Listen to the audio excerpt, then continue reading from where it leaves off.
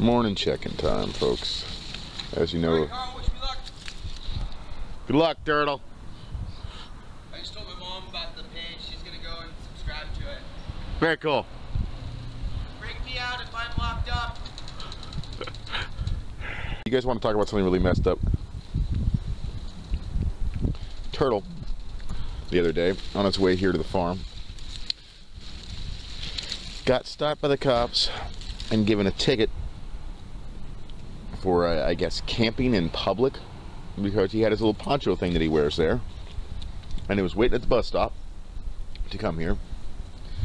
He had one of his nasty cigarettes in his mouth even, and the poncho over his head.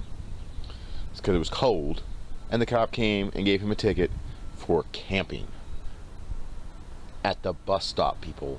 At the bus stop, waiting for the city bus, because he had a poncho, a sombrero on, and a backpack.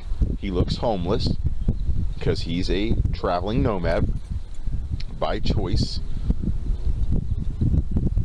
and they gave him a ticket that he now has to go to court to prove that he wasn't camping in the middle of the city at a bus stop. Excuse me, still got a little bit of that cough, but just barely left. Boy, these raspberries are just good for breakfast. It was a little harder, to be honest, to come back outside the second time. The first time when I moved out here at the beginning of this experiment, I was looking forward to it. This time, I was looking forward to it still. I wanted to be back outside and away from TV and stuff like that, but I did not want to be away from my wife again, so it was a bit tough to move back out here, but I managed to get out here. It's around 10ish